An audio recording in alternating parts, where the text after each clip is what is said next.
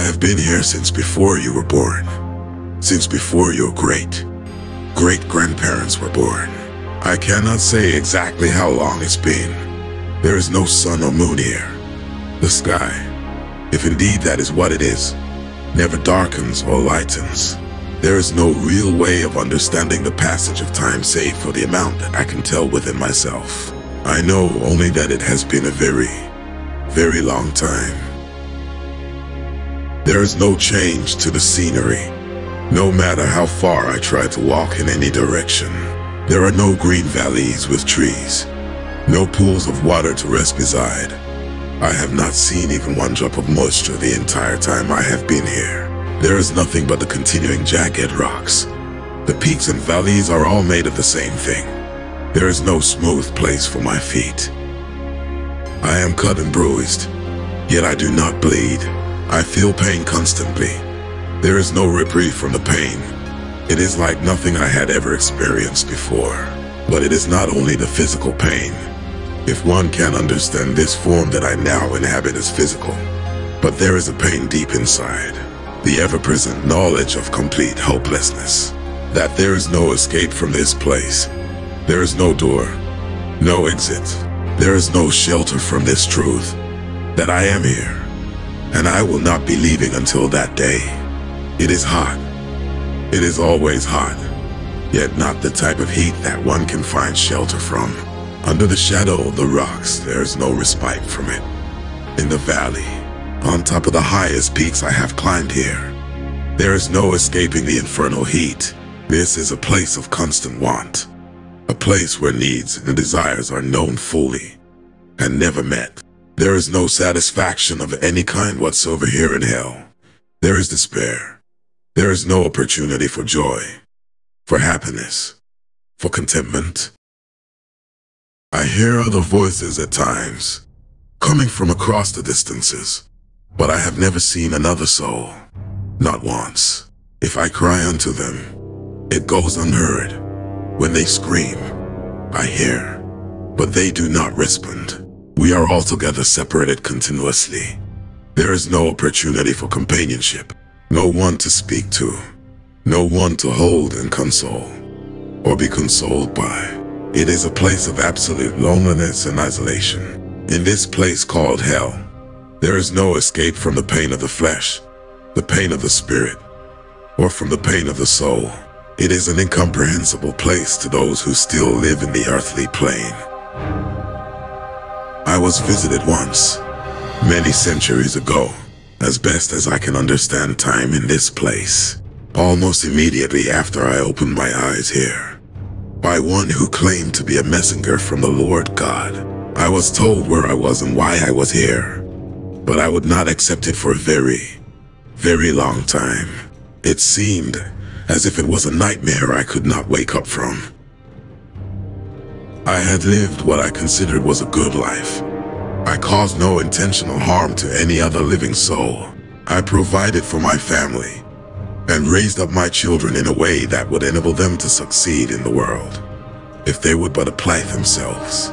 I was honest in my business dealings. I did not steal or give false accusations against others. Live and let live was my motto. All should be able to do all they desire to do, as long as it did not infringe on the rights of others. My standard for morality was that which was set by man. I gave little thought to him who sits on the throne of eternity.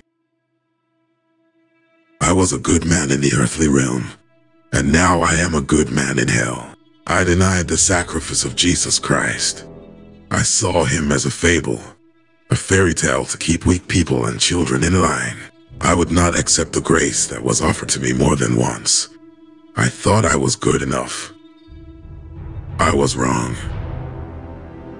I begged. I pleaded. I cried. I became angry beyond any anger I had ever known.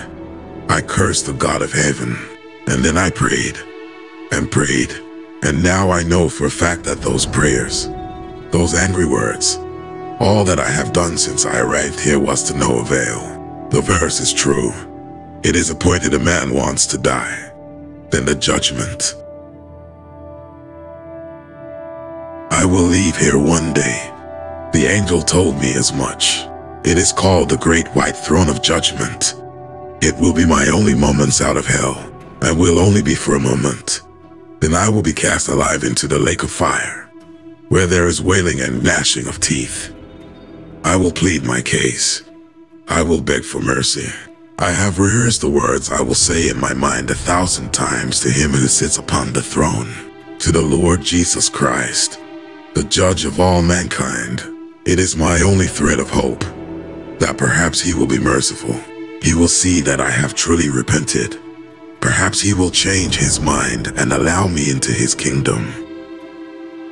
But deep inside I know that will not happen. The second death awaits me. There will be no reprieve.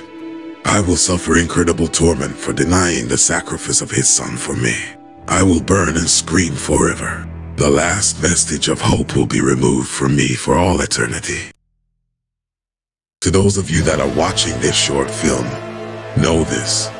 I have at least another 1,000 years in this place, and as difficult as it may seem for you to believe, I look forward to that time, for I know what awaits me.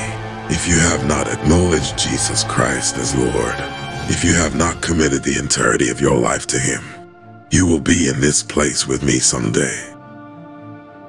We will never meet, but I will hear you screaming off in the distance.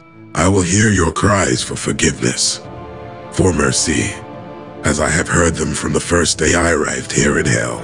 You will wander, as I have wandered. You will search for a way out that does not exist. You will believe in a false hope, and then you will stand before the Lord Jesus Christ on that last day as well. Then you and I, hell and death, Satan and all the fallen angels will be cast into the lake of fire for all eternity, without hope forevermore. You may look at this as a poorly made, foolish short film, or you may heed the words that have been spoken here. But in either case, my task has been fulfilled. I have given the warning. How you respond to that warning is entirely in your hands. May God have mercy on your soul, for there is no mercy left for me, or for any that are here.